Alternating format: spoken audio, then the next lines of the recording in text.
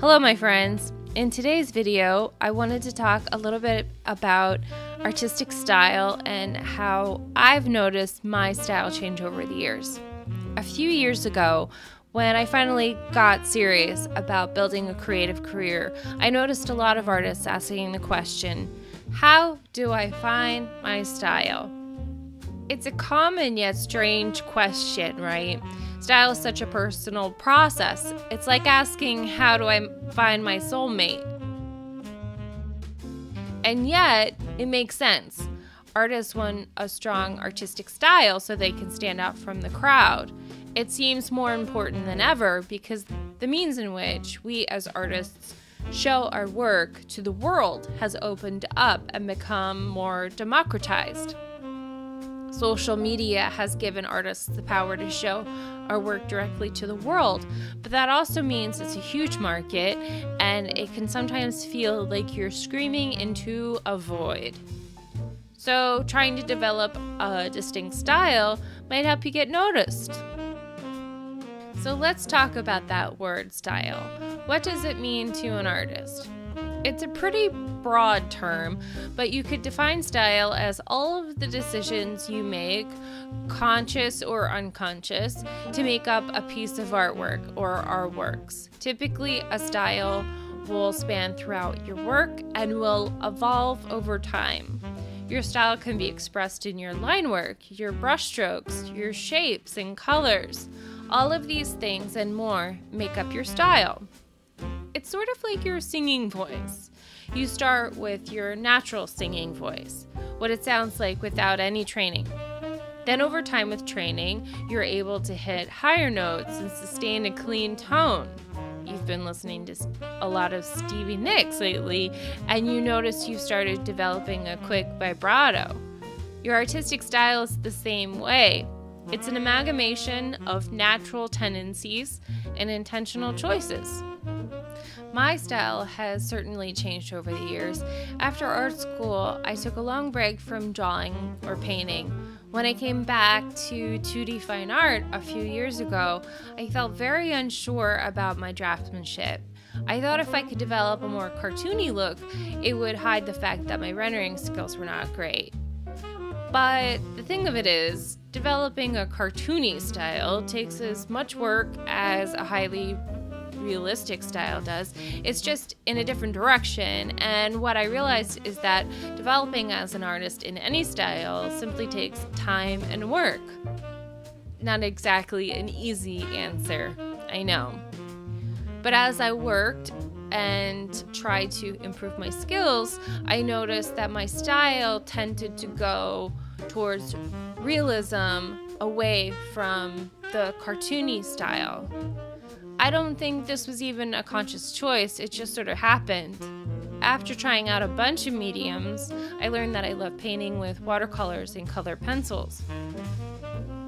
That something about those two mediums helped me express myself better. Now that I know what I want to achieve in a painting, I can incorporate other mediums. When I paint in Procreate, for example, I use brushes that are sort of a stand-in for watercolor and colored pencils. So I don't think that a medium necessarily defines you as an artist, but that finding your favorite tools can help you figure out what your tastes are. For instance, I love color pencils because of the fuzzy effect around the pencil line. I think pencil lines are charming and that you can see that it was made by a person, that a human hand was behind that mark. But I didn't know that in the beginning. It took me trying out a ton of different mediums to realize that I prefer pencil lines. Making things has really helped me solidify my style. Captain Obvious, I know. But I mean that repetition has really helped me develop my voice. And it's not just me who says this. There's an art project that's called the 100-Day Project. The whole concept of this community project is about gaining skills and mastery through daily practice. I didn't realize until actually getting involved in these daily challenges what kind of effect it would have on my artistic growth. I think it was last year I did a personal project that was making illustrations of old film posters for 30 days straight. My main goal, aside from just sharing stories about films that I love, was working on my lettering. I did it all by hand, and some of it was downright rough. My skills not only improved after doing this project, but I also learned what my tastes were and what tools I prefer.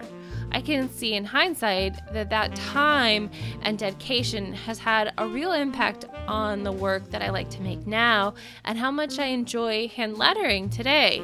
But I didn't know back then what kind of effect the project would have on my future work.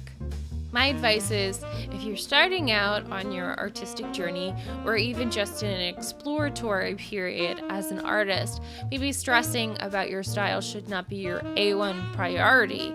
I think it's important to give yourself the time and room to grow, try out different things, different mediums, see what gels and what doesn't.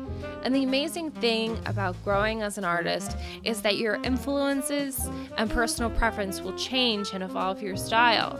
Finding my style, or another way of saying it, finding out what I like and the way I like to express myself, has certainly been filled with struggle.